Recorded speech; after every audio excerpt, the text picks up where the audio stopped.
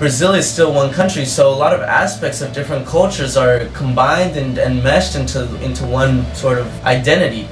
And so when you go to that region, you find out where some of those aspects of that Brazilian identity come from. From my personal experience, I have actually lived with homestays on a couple of occasions when I was living abroad.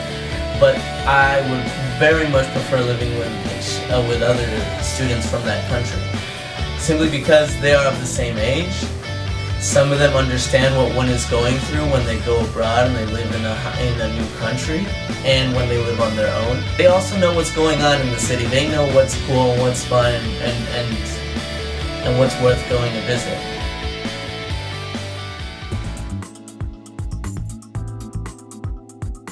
Something that I discovered in São Paulo that was a really fun surprise was a thing called Sesc. There are Sescs all over Brazil, but there's a lot in São Paulo especially. And these community centers throw on plays, they have concerts, they have art events, exposition. So very accessible and a really great way to get in touch with the culture and to enjoy theater pieces and to enjoy music in São Paulo. Do I feel like the CET excursions were something that I could have done on my own? Absolutely not.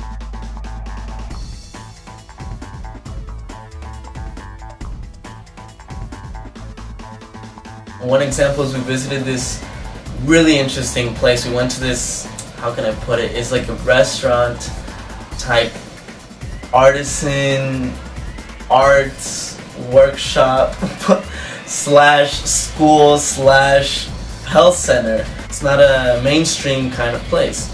I mean, how would I have ever been able to find it? I don't think I would have.